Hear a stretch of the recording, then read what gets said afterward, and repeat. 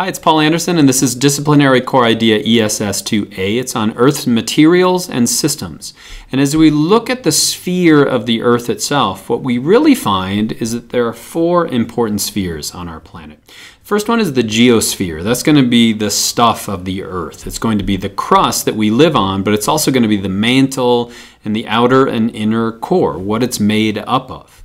On top of that, we have what's called the hydrosphere. That's going to be the water. It's not only going to be the liquid water, but the water that's as ice and water as a gas. It's also going to be the rivers and the lakes and even the groundwater. That's going to be the water that's seeping down into the geosphere itself. On top of that, we have the atmosphere. The atmosphere are going to be all the gases that are still held to our planet, but allow us to do things like breathe and get nutrients. And then finally, we have the biosphere. Biosphere is going to really be at the interface of the other three spheres. It's where we can get nutrients from the atmosphere and water and nutrients from the soil as well. And so everywhere where life is on our planet is going to be the biosphere. And so what are some important things you should understand? First of all, energy is going to be delivered to the Earth primarily in the form of sunlight. And so we're going to utilize that energy, and most of it is eventually going to be left as heat. But the matter of our planet is going to be recycled over and over and over again. And so the water that you drink used to be water that was in an ancient ocean. And it'll be water that somebody else drinks millions of years in the future. Now that's not totally true. We still get a little bit of matter from space in the form of meteorites, and we lose a little bit of matter to space as the gases are being lost into space. But primarily the matter is going to be recycled over and over and over again. The rocks give us clues as to how the Earth has changed over time.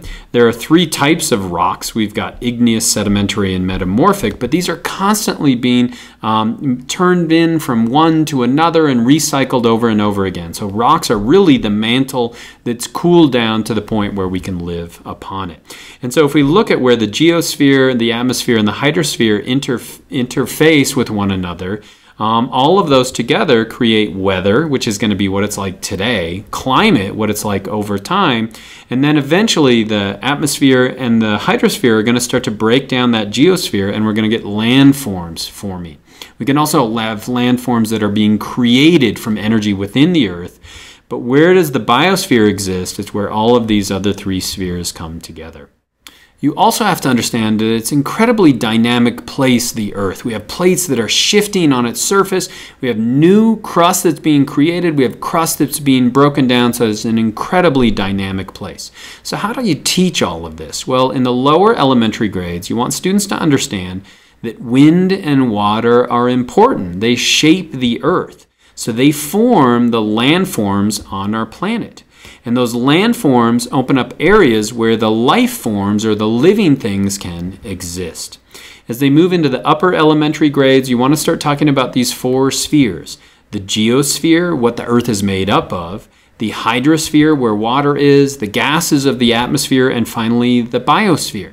And the importance of all of these interacting. And you could find no better place to see this than in the ocean itself. So it's clearly the hydrosphere, but it interfaces with the atmosphere. It's getting nutrients from the geosphere, and it's filled with life. And that life is creating, for example, all of the cyanobacteria in the oceans are creating oxygen, which is becoming part of the atmosphere. And the carbon dioxide is changing the temperature, which can impact the geosphere. And so we have all these incredible interactions going on.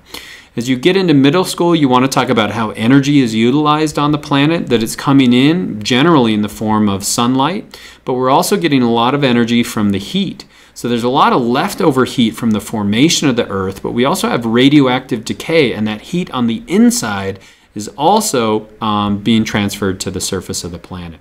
You want to explain how matter is generally recycled over and over and over again.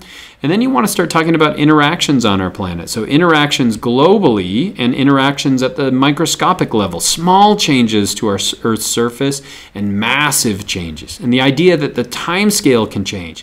We can have interactions on our planet that occur really quickly, like a volcanic explosion or an earthquake, or things that can take billions of years, like plate tectonics and formation of new landforms. As you move into high school, you want students to understand that the Earth is incredibly dynamic, and those dynamics are built apart of feedback loops. So feedback loops are sometimes going to keep our Earth stable and sometimes push it out of stability. But it's hard to understand all of the feedback loops on our planet because it's incredibly complex. We want to talk about the specifics of the geosphere and how all of these plates are moving around and how they're sitting on top of what's called this mantle, which is really almost like boiling water. However, it's just boiling rock or boiling earth. We can have areas where it's moving up and getting hotter and eventually cooling down and sinking down in these convection currents. And then we want to talk about climatic change and how the Earth is changing not just day to day, but year after year after year after year. And we can measure some of those. So the ice ages over time are a piece of evidence that we use to show how it's changed over time. But we can even look over millions of years. And so Pangaea was formed when all of the continents came together to make this one gigantic supercontinent. And so again, the Earth is dynamic, but it's the interface between these four spheres that's probably the most important, and I hope that was helpful.